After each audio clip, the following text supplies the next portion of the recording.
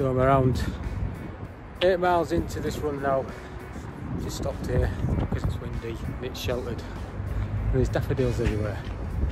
Right, catch you later.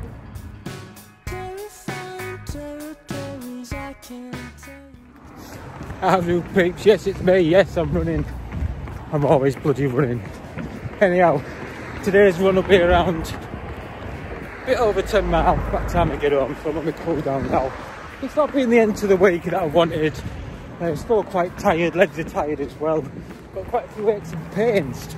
My lower back, the quads, and my knees are hurting today as well, my right knee especially.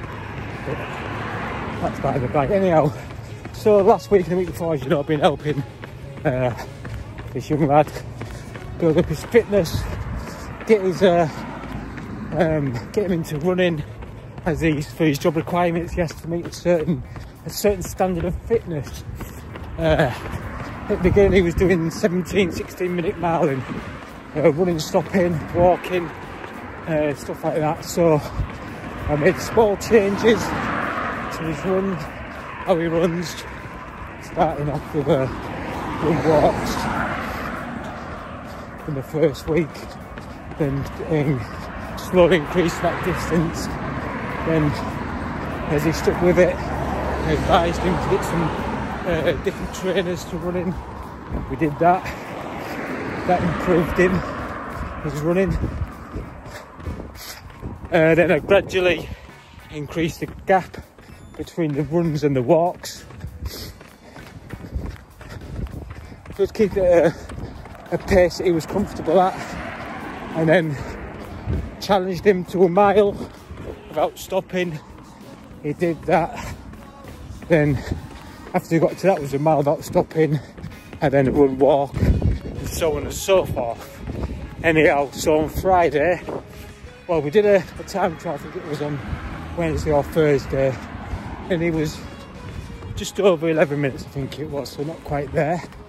And then on Friday in the evening after I finished work, took him out on a 3 mile loop, and the first mile he did was around 10 minutes, which is a massive improvement in such a short period of time. I just told him it's your mindset, got to turn the I can't into I can, and just have that little bit of robustness, mental robustness, and dig a little bit deep, look inside yourself, and just find that grit. And he did, and he was determined, and he deserves all the plaudits because he's the one that's done the work. So well done. And we're going to carry on into a little bit of threshold. So next week will be split runs, I think, faster pace recovery, if you know what I mean. So that's the plans for next week, and my own runs as well. But tomorrow I'm going to be selfish. I'm going to run to the pool, do a swim, and then run back tomorrow. He'll have to crack on his own tomorrow. I've got because I'm missing out my own little fitness routines anyhow. So that's enough waffle and twaddle from me. Right, peeps. So, a little over 10.5 miles. Still got about 400 metres to go.